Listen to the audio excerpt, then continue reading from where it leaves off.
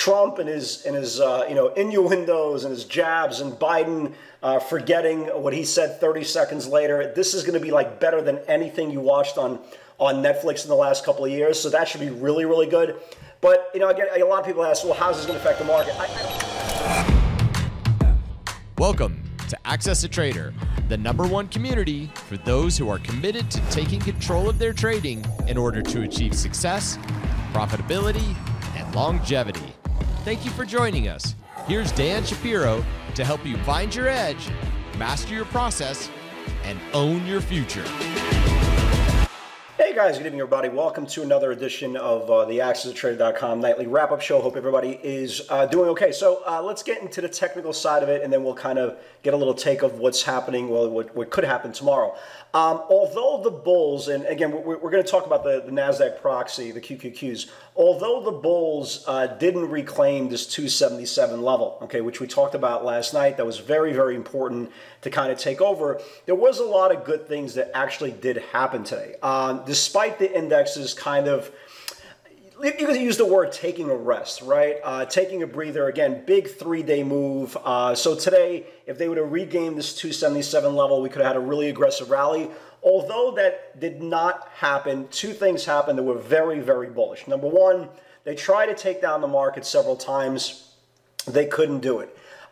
They tried to take the market down, the QQQs, back to the 274 level for the bears to take control. They couldn't do it. And the most important part is, and this is why I've been saying for years and years and years, that the indexes are kind of irrelevant. Beta names were incredibly strong today. You can go down the line today. NVIDIA, Spotify, Facebook was incredibly strong today. There's so many names that were very, very strong. NIO in the electric car space was very, very strong. Tulo was very, very strong. CRM that I've been watching now for 2 weeks, never sold off. That was very, very strong. Beyond was very, very strong. So despite the failure to reclaim that 277 level, I think the most important part was that we didn't give anything back. We held not only the rising 10-day moving average, but this rising 20-day moving average. And now, if we can get one more day of distribution, we could resume and start taking back that 277 level. So very, very bullish. I think what a lot of traders, what they ran into today was they started to get cute. I saw that, a lot of times today. As soon as they pulled any type of news in the market, and again, COVID is back. Okay, and again, somebody's going to turn around and say, well, COVID never left, but it's starting to get back on a day-to-day basis in the headlines. If you guys remember, for a while, we started getting numb to the headlines on COVID. And then this morning, you started seeing a pretty decent spike in New York City. Later in the afternoon, you saw Angela Merkel talk about Germany having an issue, big spike there. And the latest rounds of sports COVID came from the Tennessee Titans. They're talking about 8 people, I think it was 5 players and 3 personnel tested positive. They're closing down the facility. Again, whatever happens is going to happen to the schedule to be determined. But the point is, COVID is slowly but surely coming back in the cycle. And it got a lot of bulls very, very nervous. And unfortunately, what I saw a lot of traders do today, start to anticipate that COVID is going to be the dominant factor what drives this market. And what they found out was the buyers that really defended, especially that 274 level, they came back up and really, really aggressively defended that level to propel it right above the daily supply once again. So these things are all very, very bullish. The idea that tomorrow and tonight, is a classic night of television. Again, I'm not a political guy. I don't have a dog in the fight. For me, I just respect the office of the presidency. For me tonight, this is going to be just must-see television, and it's not for the content. It's not their banter for their political beliefs. It's just going to be damn funny. Okay, if between Trump and his innuendos and his jabs, and Biden forgetting what he said 30 seconds later, this is going to be like better than anything you watched on Netflix in the last couple of years. So that should be really, really good. But again, a lot of people ask, well, how's this going to affect the market? I don't think it's going to affect the market as much as you think tomorrow. I don't think there's going to be anything earth-shattering that's going to come out in this initial debate. I think it's more just like must-watch television. So if you are a fan of complete nonsense, which I think this is going to be in a good way, right?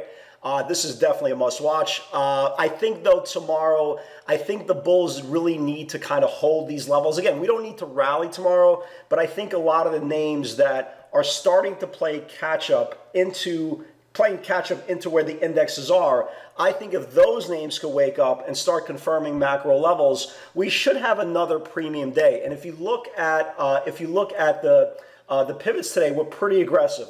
Beyond had that really aggressive PR with Walmart, nearly tripling the capacity in Walmart stores. NVIDIA went absolutely nuts today. Before Micron came out with earnings, if you look at NVIDIA and you look at the option flow in NVIDIA, they were literally buying those 550 weekly puts. Like this is literally the last day you're allowed to buy weekly weekly calls. This is the last day you were allowed to buy weekly calls in the stock. Panic buying in the weekly 550s. Also Tesla. Look at the volume. Look at the volume today in Tesla on those 450 weekly calls as well. Really aggressive as well. Again, what we talked about earlier, big speculation money flow coming in NIO on the 22s, on the 23 calls. Very aggressive. And if you guys remember, this stock right here, Z. You guys remember yesterday Z? We talked about. I really like the setup here. Big move up. The rest of it continued today. Well, if you look at space, right? If you look at space for tomorrow, it's exactly the same thing. Again, same common denominator, big 22, 23 weekly call bars as well. So the one thing, just kind of a check note, we defended the 274 level, which is very bullish.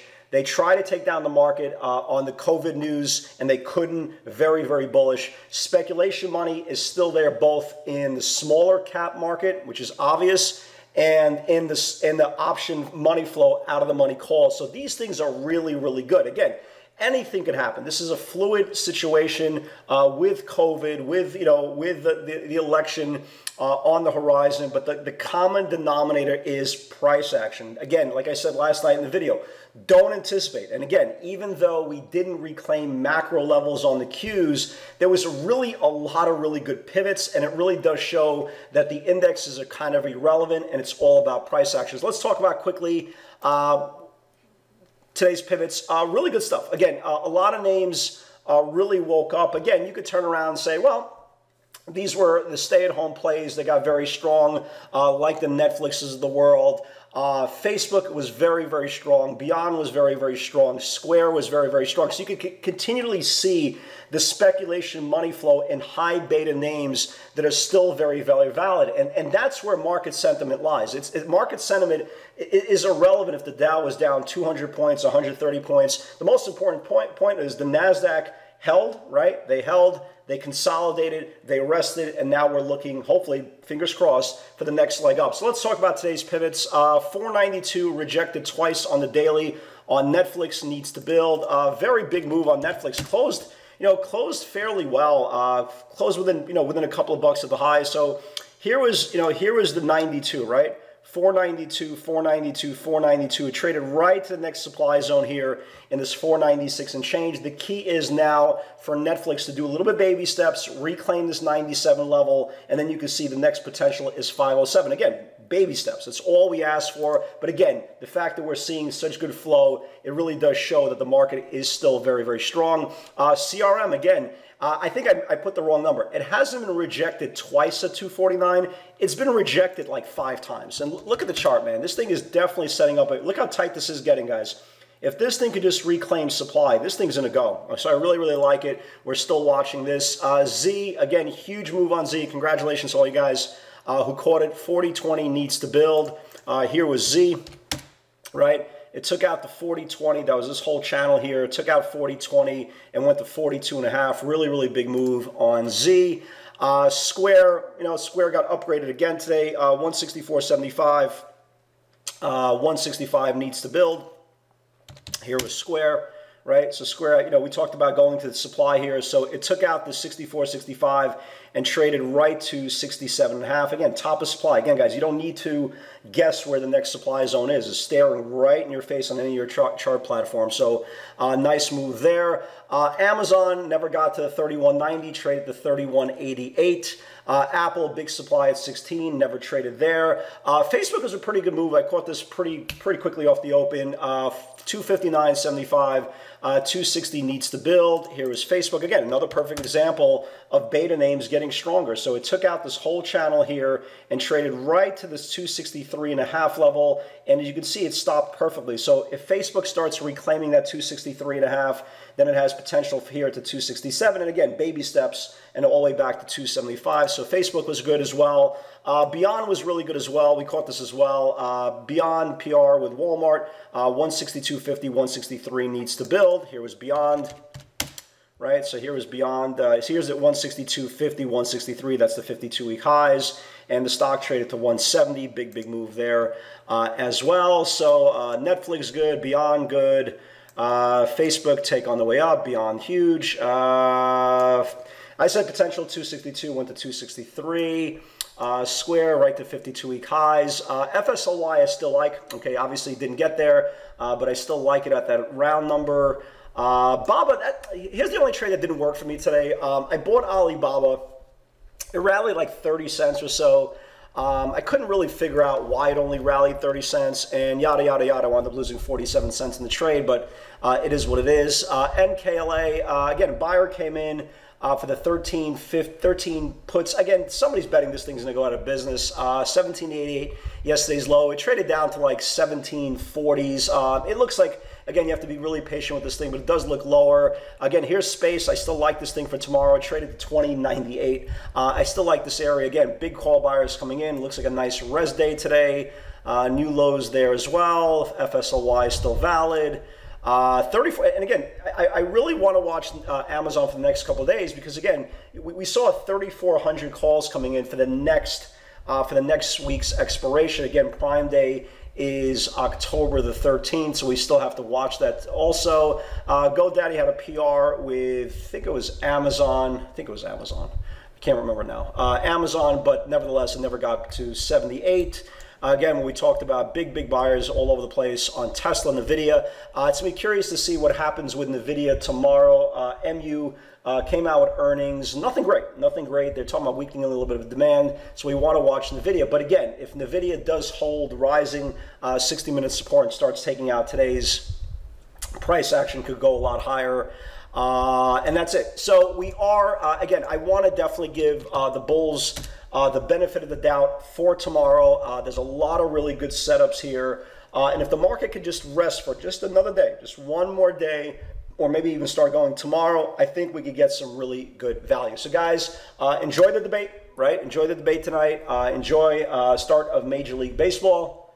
Go Yankees. And with God's help, I'll see you all tomorrow. Take care, guys. Have a good night.